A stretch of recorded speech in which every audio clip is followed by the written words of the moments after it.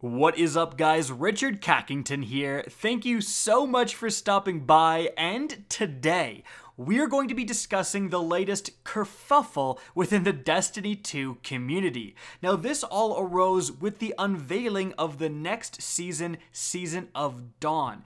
Mainly, it involves around the PvP community, and they're feeling like there simply isn't enough content, there isn't enough attention that Bungie is putting on PvP, especially with Season of Dawn. And we're also going to be discussing Bungie's official response to their criticism. And so, let's get started.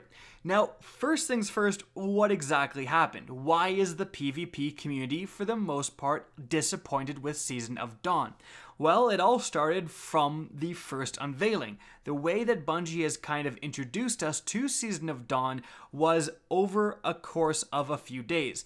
The first day, we had the website updated and it showed the baseline points, the main pillars of this new season, and of course there was a trailer as well, and that kind of showed us, alright, Osiris is back. This takes place, at least for the most part, on Mercury, and that, assisted by some clickbait, definitely got people very hyped up for the possibility that Trials of Osiris was returning. This, for those who don't know, was the pinnacle PvP activity introduced back in the House of Wolves expansion for Destiny 1, and it was a mainstay in Destiny 1 ever since. It was the raid of PvP, in a sense. It was the thing that players got super excited for. It was available to play every weekend, and players absolutely loved / hated it, as with everything in PvP, but it got the community's attention, and there's definitely more love for that mode than hate.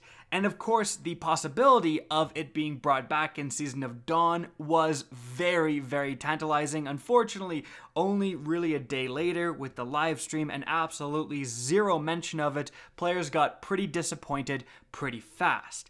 The thing is, Bungie never officially even hinted that Trials was returning with Season of Dawn. That was, in some respects, a self-inflicted wound. In fact, when we go back to a February This Week at Bungie update, which is really kind of the last time that Bungie really addressed Trials, we can see right here that Bungie says Trials is staying on hiatus indefinitely and will not return over the course of the next few seasons. When we have those plans ready, we'll be sure to share them with you. And I think that last part, we'll be sure to share them with you, is very important. Trials is such a big deal that there's no way Bungie wouldn't have some massive hints and mentions of it. Like, it should be super obvious to everyone when and if Trials is returning.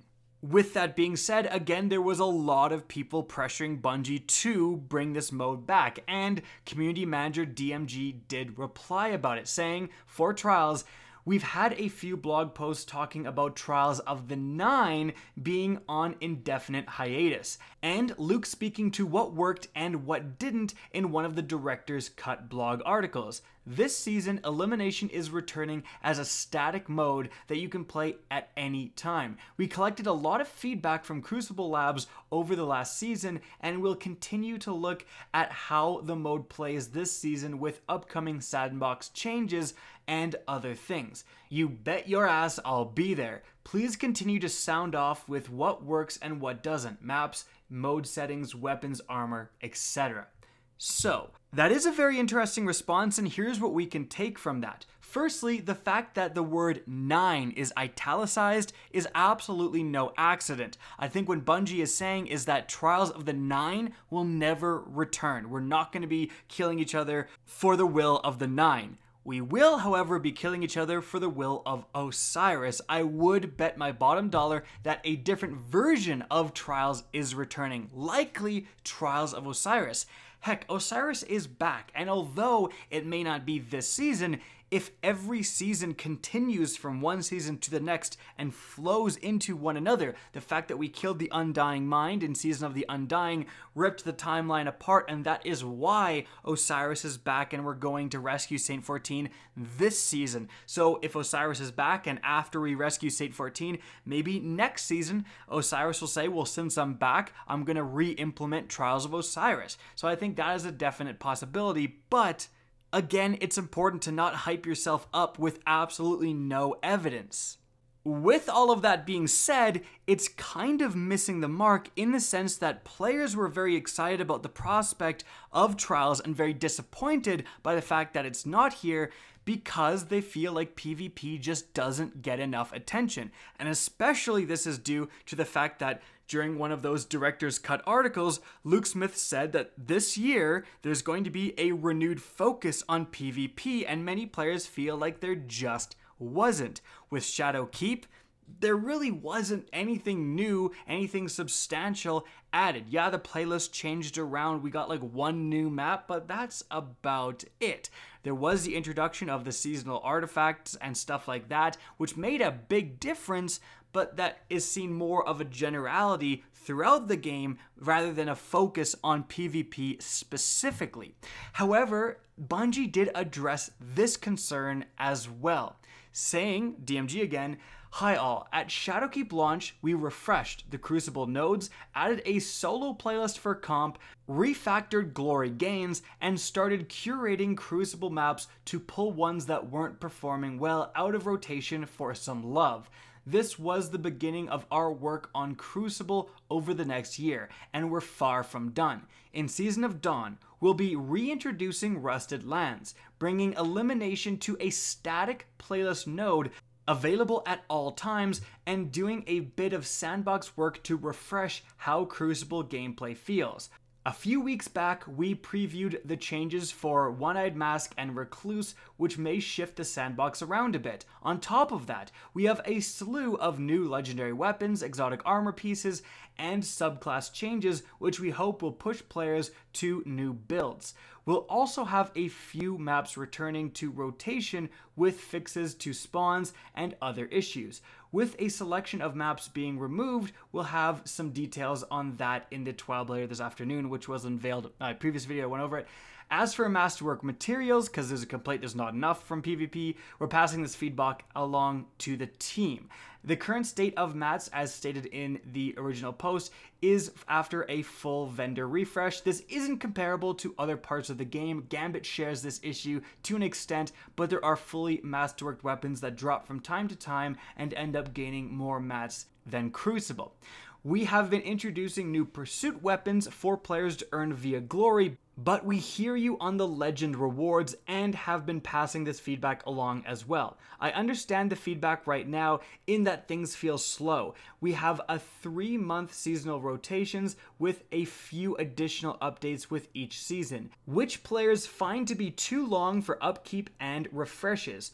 While we're passing this feedback along to the team, we also have to be sure to balance our resource allocation internally and not rush fixes or changes which may break the experience. This isn't meant to downplay your feedback in any sense, just wanted to say that game development takes time and that we don't want to rush things that could end up creating more issues in the wild. As we have more information on future changes for the Crucible, we'll let you know. Until then, we have people working on the Crucible internally, whether it be tweaks to modes, matchmaking, sandbox, or other. Please keep the feedback coming. And I want to read that in its entirety because I don't want anything taken out of context, but I mean, it's an interesting response. On the one hand, I feel like there's a little bit of defending going on, defending the fact that, hey, we have done some stuff to PvP. For those saying that we've done absolutely nothing, that's not true. And obviously they list a lot of the changes.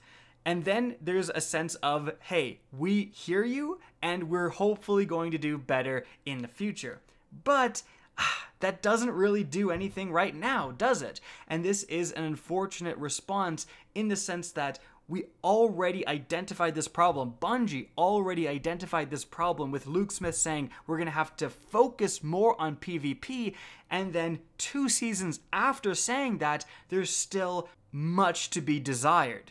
One of the interesting things that is mentioned in this response is that PvP is getting a jolt of electricity in a sense with that seasonal artifact rotation, with the rotation of the seasonal mods, which in Season of Dawn are much more interesting. You're going to have mods that charge you with light and then mods that remove those charges of light to do extra things, whether that's more damage, damage resistance, etc. So that could create very different builds in PvP than we have right now. Also, it's funny that I've actually seen people call for Bungie to nerf stuff like Wormhusk Hunters and handheld Supernovas. Maybe that is the right play, but the thing is, with the rotation of the seasonal artifact, handheld Supernova relies a lot on the Oppressive Darkness mod.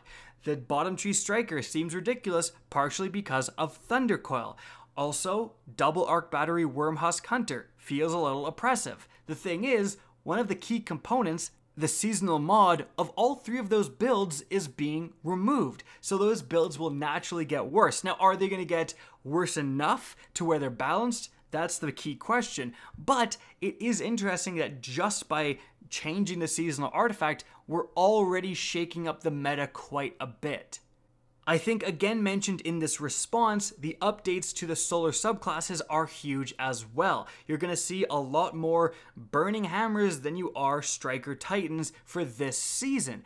But the thing is, and I think the reason why the concern from the PvP community continues despite these changes is that, yes, those are great changes that will alter the way you play, but why play at all if there's nothing to play for?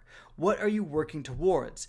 When the removal of Trials of the Nine happened, there was nothing to replace it. They kind of introduced a willy-nilly comp mode, but it's not flushed out and good enough in a lot of players' eyes. There needs to be that pinnacle chase. There needs to be a reason to play with all of these new builds and stuff. And if the Crucible loot table doesn't even reset, and there's just one pinnacle, or I should say ritual weapon for PvP, once players get that, you know, they've checked it off their list, they're done.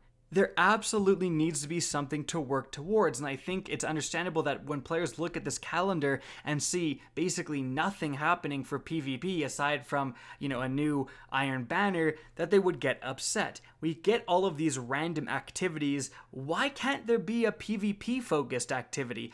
A sundial kind of activity, but in PvP. It's not necessarily going to be as insane as Trials if and when that does return, but just something to tide the PvP community over. With all of that being said, the interesting thing is that if you are a PvP player and you do feel disenfranchised right now, just don't buy Season of Dawn, because for the first time in a long time, you can do that. You can just not buy this season, take a break, go play other games, and then come back in and buy the next season that does cater to PvP potentially a la carte. Because previously, for the other seasons, you had to buy the annual pass, and it was a pay up front thing. You had to buy all 3 seasons, and I think that's a lot worse than the model we have right now, where you can much more readily pick and choose what seasons you want to participate in.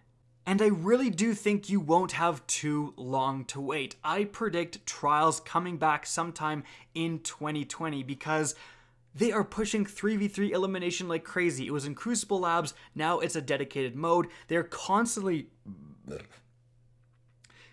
asking for feedback, and this is not by accident. They're clearly getting ready to introduce something involving 3v3 elimination, and my guess would be Trials.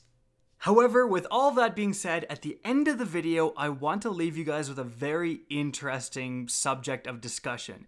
A lot of people are asking for more from Bungie, but this may be all that they can give.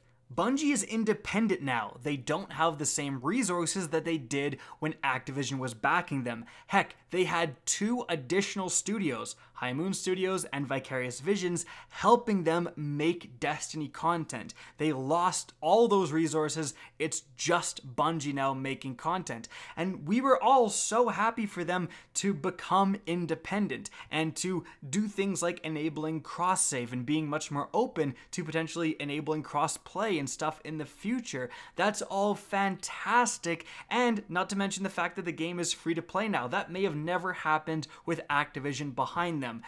But this is the reality of this new situation. If we're happy for them to be independent, we can't expect them to pump out the same amount of content that they were when they had much more resources. This is the new reality. And, you know, it begs the question, was becoming independent the right move? I still think overall yes, but you can't be happy for one and then upset for the other. You have to either accept the new reality or want to change.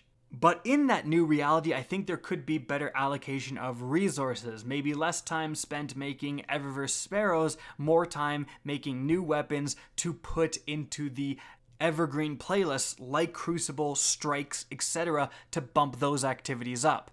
But that is it for the video. Wanted to talk about all of that. I hope you guys enjoyed, found this interesting. If you did, please remember to help me out by simply rating and especially sharing this video. If you guys want to see more Destiny 2 content similar to this, don't be afraid to slap that subscribe button. If you want to get in touch with me and keep up to date with the latest channel activity, the best way is to follow me on Twitter at @RickKackis. That's linked in the description down below. Again, I hope you enjoyed the video, and as always, have a good day.